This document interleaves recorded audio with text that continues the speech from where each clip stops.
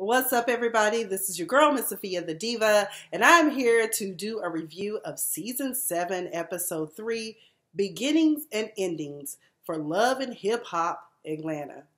One of my favorite franchises, because really that's the only one I watch. I didn't even catch Miami. I was like, I should start with a new series, but whatever. Anywho, if this is your first time here, be sure to subscribe to this YouTube channel, thumbs it up, share it, comment. Let's have a discussion about this episode. Now, with Love and Hip Hop, these scripted reality, improvised, direction-given show. Let's just say you can learn a lot from reality TV, okay? And that's the theme of these Love and Hip Hop reviews that I do. Because at first I wasn't even going to do a review of this particular episode, but then I was like, there was some interesting learning points here, like workplace harassment and how to deal with it. How to get out of unconscionable contracts that are one-sided when you knew that the other party did not have an understanding and that they were not at your level. In some ways, unconscionable contracts. Let's learn about those. And also why maybe sometimes it's not always good to get involved with a freshly separated woman. I don't know. And also how we also can find that we may think that our lives were bad, but there's always someone else that had it worse than I or you. So when we open up, Mimi, whom I commend her for doing this because not a lot of women will go to bat for other women, but I'm glad that Mimi was like, you have four daughters, Stevie. You know, this is why I'm talking to you. Because, like, why would you have that girl sign a contract for 5 years and take 30%? He talking about if she fart, I get 30%. I'm just like, Stevie J, you can't continue to do women the way that you do them and still look like the good guy. Because you're not the good guy. You're Iceberg Slim. You are Ike Turner. That's what you've given us. And then we have a recycled storyline because Jocelyn used to be on the pole. Jocelyn came from nothing. Abuse, neglect, poverty. Estelita, abuse, neglect, poverty. And so you take advantage of these women. Mimi, same thing. Only she got up and got hers. And it's really sad because Mimi's mom abandoned her for Scientology. I was like, any religion that has you abandon your children that are still dependent on you, something is not right with that. But then again, people drink that Kool-Aid and go right on in there and get hit up, lit up, and everything else. But Stevie needs to be set straight because if this was really real reality, I'm pretty sure by now he would be a hashtag for me too as well. But we'll get more into that. Jessica Dime has come a long way. I really like her look. The dark hair really becomes you. All that pink and pastel color is really not necessary. She's in love. She's about to be married to this basketball player named Sean, who hasn't played for a little bit, but he's trying to get into a league. Jessica has not been feeling well. She's been having all signs and symptoms of I may be expecting a child and bringing a life into this world. So take the test, she's pregnant. Jessica also is not talking to her mother. Apparently she has a toxic mother. This happens sometimes. Sometimes you have to just separate yourself from the toxicity. Okay, it happens. So I don't judge her for it because believe me, I understand. But I will say this in this episode, Jessica, you were wrong. You were wrong. You were messy. Mimi is in a new relationship with a new female, I guess. But, you know, she's dating this WNBA chick, Ty. And Mimi, they have an event. I guess Ty had some sort of pop-up shop for something. I really didn't see a lot of people shopping. I didn't know what people were buying, but okay. The new chick, Tokyo Vanity, Carly Red, and Jessica Dime show. Jessica's first to get there. They start talking, and then Jessica's like, oh, where's Melissa? Now, you know Melissa and Mimi had that falling out at the end of season 6, so I don't even know why you brought that up. She's also shooting a video. This video is going to be hot or whatever. Actually, the song is pretty hot considering what's out there these days. I mean, it sounds the same as every other record, but I mean, you know, it's cool because I understand what she's saying. I can't say the same for some of this other mumble music out there or the logic of some of the things that they piece together and say this is rap or just hip hop. But yeah, so she's shooting this video. She invites all the girls to come. And during this video, she decides to have a sit-down kumbaya between Melissa, Ty, and Mimi. And she dismisses herself when stuff gets heated. I think that was wrong. And I think even Carly left. And the next thing you know, aggressive-ass Ty is sitting there like a damn pit bull trying to defend her woman. And now we kind of can see that what happened between Mimi and Melissa, the reason why Mimi cut off that friendship is because Ty is a jealous female. It's bad enough being a woman and having to deal with some jealous ass man, but to deal with females are vicious. I'm sorry. I've seen some stuff and I've heard some stories and I'm just like, Ty might not be what you want. Any woman that is that territorial is not secure in who she is and not secure in the woman that she is with. So if I were you, Mimi, I would be looking for a new love, baby. A new love. Yeah, yeah, yeah. Because Ty, like, from what she told me, you really wasn't a friend. And Melissa was like, is that what she told you? Okay, she said y'all were cool. So cool and friends are two different things in Ty's world. So if you her friend, that was going to be a problem. I'm like, Mimi is going to have other female friends of the LGBT community, or is it LGBTQ? But I didn't like that. I didn't really like the vibe that Ty was giving me, and I was just like, you know, Mimi, you might want to think about doing something else. I'm just saying that you might want to think about that. But Jessica was wrong for that because you know how it is. That was just messy. And she did it so sweetly until you would almost miss the shittiness of it. Let me throw Sierra down because so when we left off last week, Sierra found out that Shooter has a whole 2-year-old as well as she's pregnant, is 2 months pregnant with his baby. Shooter, you said couldn't get down in the bedroom. Maybe you just didn't turn him on, but apparently a lot of other women did. And really, it doesn't take a whole lot to shoot some live rounds. So, I mean, you could get it done in 30 seconds. It just really don't matter. Sierra's involved with this music producer, BK, which to me, I mean, I'm just saying he's a little suspect. I don't know if he's really into you. Maybe he might be into Shooter. But that's just my opinion from he might really be a decent guy, but the wardrobe is telling me something else. Her and BK are supposedly in this great relationship. You know, I'm with the man that won't lie to me. I'm like, if y'all don't get her some sort of speaking lessons on how to talk or read from a teleprompter, I'm just like, this is why it comes off so fake. Also, one of the things I noticed about Sierra, her face looks bloated. Like, somebody was speculating as plastic surgery, but I can't help but to wonder if she has like some sort of autoimmune disease or asthma or something that causes her face like she's on prednisone. So I don't know what's going on there, but if it's plastic surgery, botched is your next reality show. But either way, her BK is the gentleman that she thinks that she needs right now. He giving foot massages. See, that's how one of my crazy exes got my ass, giving me a good foot massage. That's all it takes sometimes is a good foot massage. That can be one of the greatest seductions. Okay, it's crazy ass. That's why his name was Crazy, followed by his first name. We're not gonna say that name. But yeah, you know, she like, oh, he like, you ain't never had your feet. No, I ain't never had my feet massaged before. You know, she got that bobblehead thing. Oh my God, girl, you ain't never been nothing. And she said her and Shooter came up together. I'm thinking Shooter and Sierra's storyline is similar to Rashida and Kurt's, because Kurt is way older than Rashida.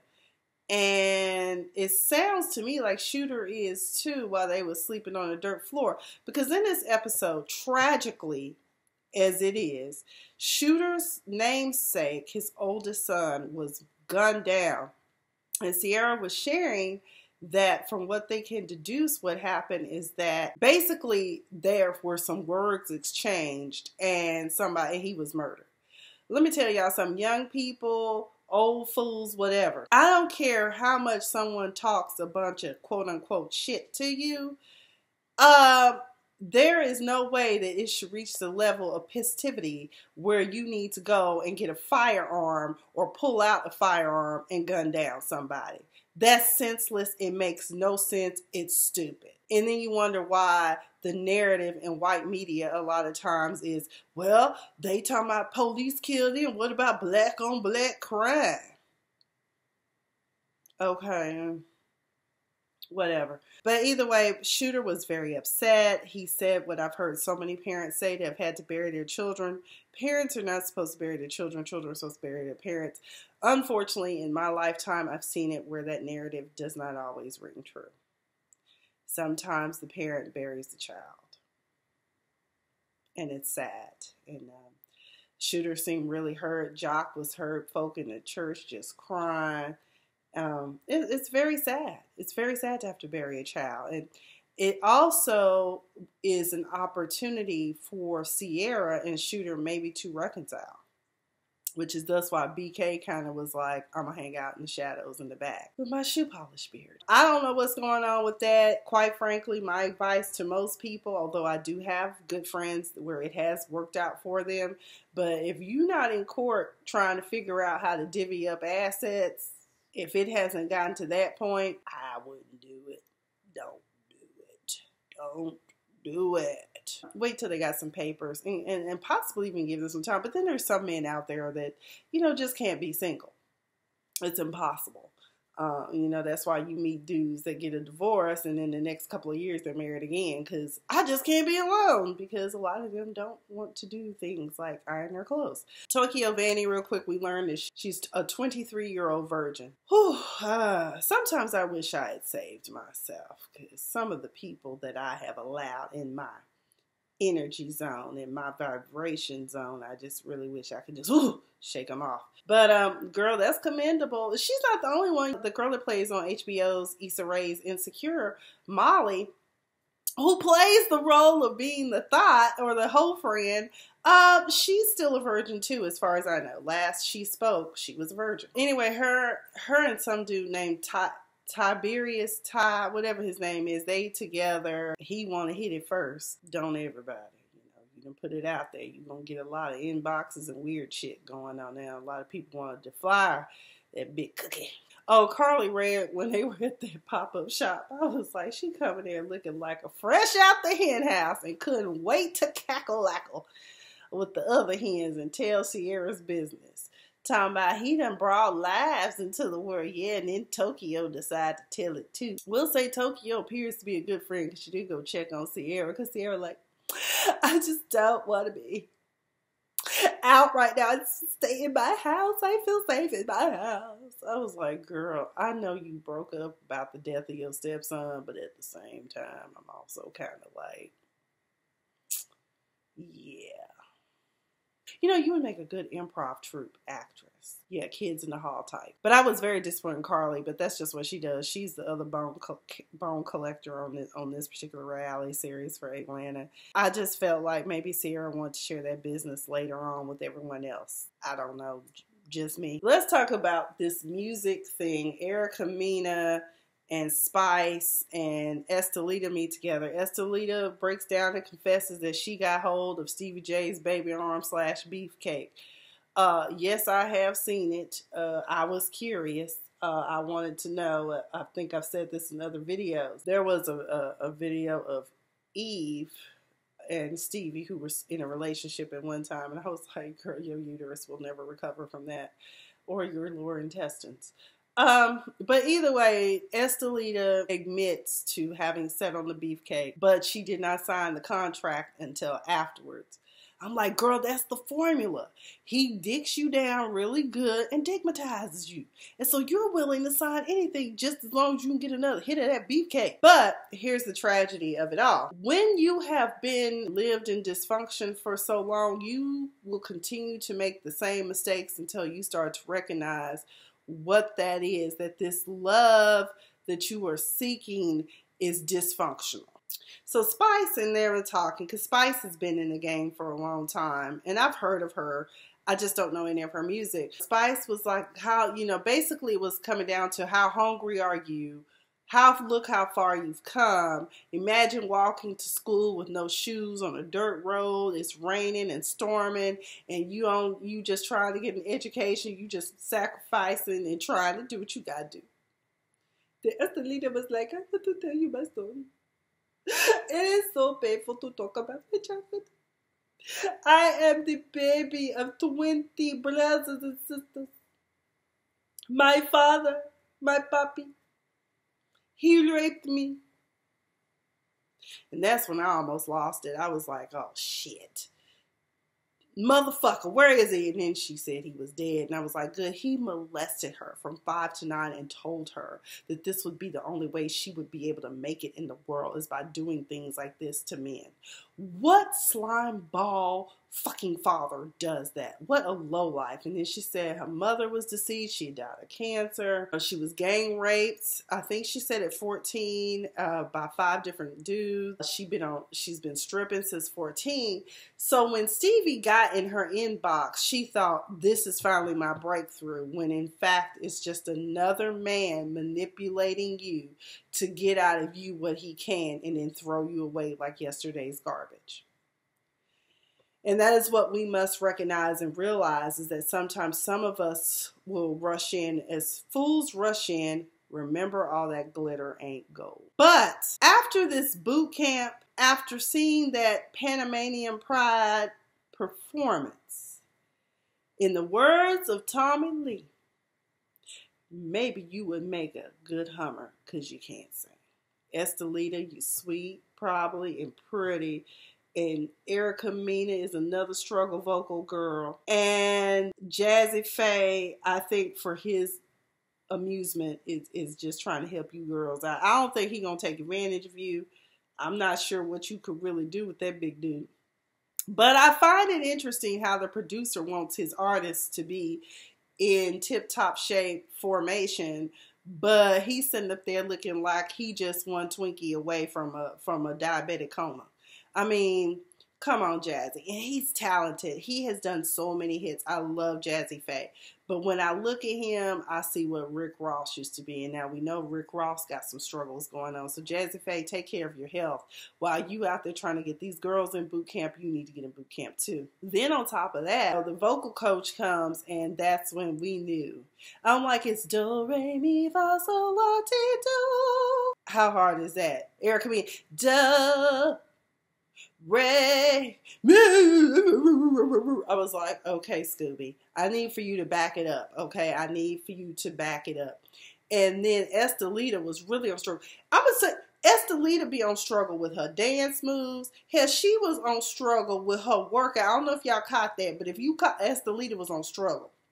I think part of it is because her body is out of equilibrium with them saddleback camel humps, she call her. But girl, you and Sierra need to make your next reality shop store stop botched. Okay, if that's what y'all been doing, y'all need to go on down there and tell the producers at that show that you looking to get some help from these botched plastic surgeries that you guys have had. It's just really tragic. It just really is. Tommy asked, I love her. Y'all know she's my favorite Love and Hip Hop ATLien. But she said, girl, let me tell y'all something. My ass was not ready to sweat today, so I went in the locker room, had me a little cocktail, and now I'm ready to come out here and do the other part. I said, you know what? I can't. I just can't. Tommy was just like, Estelita can't sing. And then Erica comes to my, okay, I've done my, and then she was talking about basically like she had done one day of boot camp and all that. I'm like, no, honey, this is like a 6 month to a 1 year process. Okay, you have to be conditioned. It takes a lot to work out. Stevie J lacks professionalism. You don't invite your other 2 artists or potential to a professional rehearsal set. Like, what was that about? Jess Britt, she's out of Houston, Texas. She signed with Rick Ross's, I guess, Maybach music group, MMG, that's what they call it, and she needs management. And, you know, she's cute. You know, the orange hair I could have done with that, but she was cute. And, you know, it seems like she has some stage presence and actual work. You know, she can actually work the stage. But what I will say is that Erica Mena and Estelita coming up in this rehearsal and Stevie J up here trying to call some war as if being part of Danger Zone is the lick. So they get there and, you know, Just Brittany didn't say anything to them. You know, he was trying to use it as a teachable moment to Estelita. Because he said he does see potential in her. I don't, other than potential laying on her back for you. I mean, whatever else you be doing to these women. Either way, it got confrontational because the question was asked, you know, how long have you been doing this? She said 7 years, and I did it with a lot of hard work and not sleeping with anyone, basically. And that's when Erica Mena and Estelita got offended, because I don't think that just Brittany was directing that comment specifically at them. She was just saying, basically, you got to watch out for these people and not get taken advantage of by sitting on beefcake. So Erica Mena was like, usually when they say that, that means they really have. I was like, girl, let's not talk about you in rich dollars, okay? I did like what Erica said at one time, said she don't eat McDonald's, but she gonna handle Ronald, talking about Stevie J. I told you it's the rise of the Latin mamas or the women against Stevie J this season. Because he's like, this my bus, y'all get out. I'm like, here he go. But before that, there was some shade thrown at just Brittany about her shoe size, talking about, can you be clear on your shoe size? Your face looked like a yeast infection. You look like shit. I was just like, really, Erica Mena? So you one of them girls, you know. Let me note this, dark skin versus light skin. Because Erica and Estelita can say all day they Panamanian, they Puerto Rican, or whatever they are. Girl, we see y'all, we see black women. So I'm just going to tell you, ain't nothing wrong with having pride for your country and where you come from, but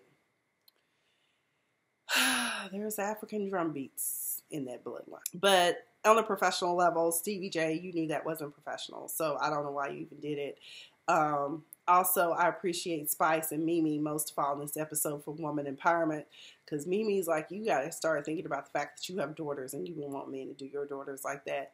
Then again, maybe Stevie don't care. I mean, there's some fathers out there. I mean, we learned from Estelita's story that look at her daddy. He didn't see her as a daughter or someone he should protect. He saw her as someone that could be used and abused. And Estelita, I think that singing is not for you. I don't think being a performance artist is for you. I think modeling may just be your thing. Swimsuits, calendars, being the face of somebody, because you have a pretty face, makeup. You need to start looking into stuff like that. I just don't see the singing for you. I mean, you're going to have to show us something otherwise, that you've been playing the game and toying with us all this time, because I just don't see it. I did catch a bit of Tiana and Iman. It's cute for what it is, the little family unit. Patonia! So I did like that Junie swim lesson. The family swim lessons were cute. But Tiana, I need for you to learn how to swim so I can be encouraged to learn how to swim too. I also watched Leave It to Stevie. There really wasn't a lot there because it didn't keep my attention. But the gist of what I got out of Leave It to Stevie is that him and Jock once again had a challenge about who could answer the most questions at Hollywood Squares, which I can't wait for that to come back because that's hilarious. But they were on there, and Stevie feels like he did the worst. Safari was also on this episode. I said, oh, Lord, Stevie and Safari in the same room, and some women, everybody uterus and lower intestines going to be fucked up. But let us pray for Safari. Thank God he's still with us, because he said somebody robbed him. I have a feeling somebody set you up to take your shit. That's usually how it goes, and it usually comes from somebody in your inner circle.